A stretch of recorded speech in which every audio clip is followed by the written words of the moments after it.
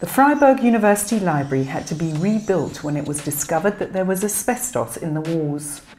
It was a good opportunity to redesign a building that had been an unattractive concrete block, originally built in the 70s.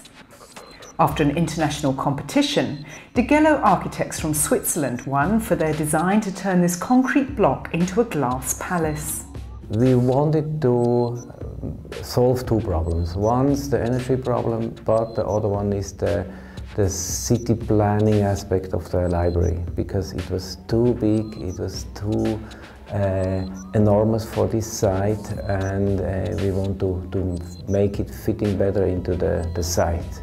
The new design retains some of the original columns and basic structure of the old building, but replaces much of the concrete with glass. As well as adding much needed light, the polygonal structure also adds a dynamism and perspective to the building.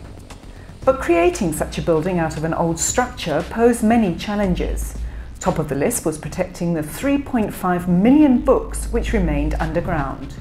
At this construction site, one challenge comes after the other.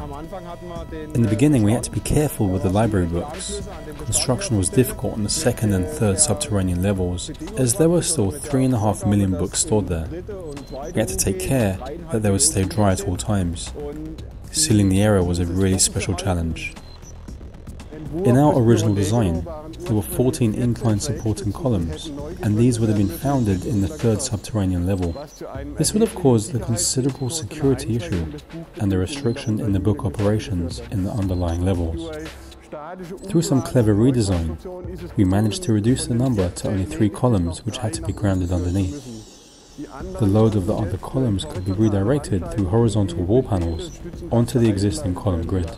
The full excavation process had to be done by hand and brought upstairs with wheelbarrows.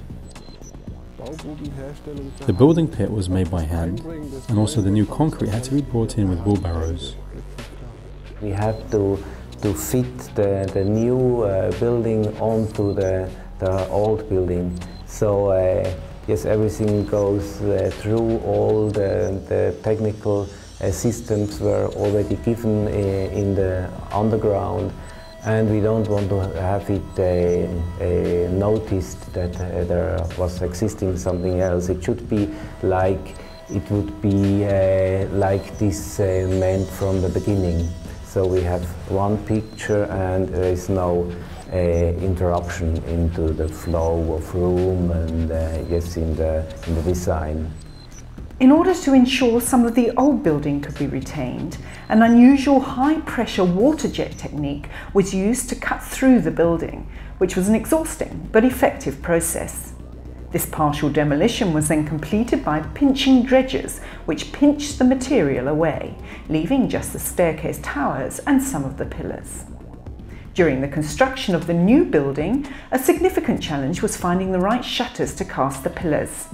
To solve the problem, the team developed the shutters in situ. It was the first time that round shutters had to be built this high. What makes the building challenging is that it protrudes outwards. You basically have to cast the shutters diagonally into the air. We needed to ensure that we had a sophisticated scaffolding system to make the whole thing safe. We have floor ceiling of around 2,000 square meters, which had to be produced in 3 stages. You can see here the first area which is being concreted right now. Here in the middle section the shutters are finished so that you can install the rebar. In the third area, the north area, they are busy building the top of the reinforcement. It's a special project for sure. First because the building has a very unique shape, then because of its inner city location, which is very challenging. I think this building will shape the face of the city of Freiburg, and I'm looking forward to walking past it when it's finished and seeing the kinds of reactions it receives from people who go past it.